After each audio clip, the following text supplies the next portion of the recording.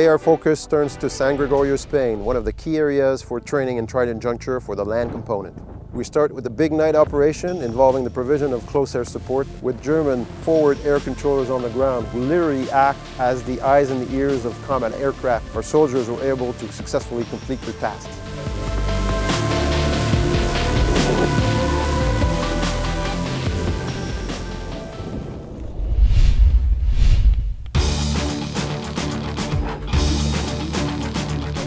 Also in San Gregorio, Spain, a team of combat engineers from Germany supported US ground troops with mine clearance capabilities with the use of a very specialized mine clearance vehicle from Germany called the Keiler. Keiler is equipped with a heavy-duty mine flail that either explodes or destroys the mines or simply throws them out of the way.